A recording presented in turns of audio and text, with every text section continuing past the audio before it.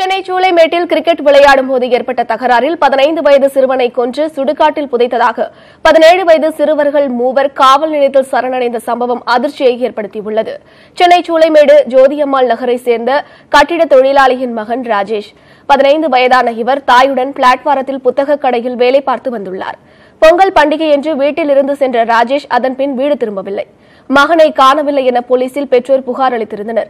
இந்த நிலையில் ராஜேஷை கொலை செய்து புதைத்துவிட்டதாக 3 சிறார்கள் நுங்கம்பாக்கம் காவல் நிலையத்தில் உதவி ஆணையாளர் முன்னிலையில் ஆஜராகியுள்ளனர். பொங்கல் அன்று சூளைமேடு சுடுகாட்டிற்கு அனைவரும் கிரிக்கெட் விளையாட சென்றுள்ளனர். ராஜேஷிடம் இவர்கள் பணம் கேட்டு மிரட்டியதாகவும், பணம் தராத ஆத்திரத்தில் கிரிக்கெட் மட்டையால் அடித்துக் கொன்றதும் பின்னர் சுடுகாட்டிலேயே புதைத்ததாகவும் வாக்குமூலம் அளித்துள்ளனர். இந்த கொலை வழக்கில் தலைமறைவாக உள்ள 4வது நபரை போலீசார் தேடி வருகின்றனர்.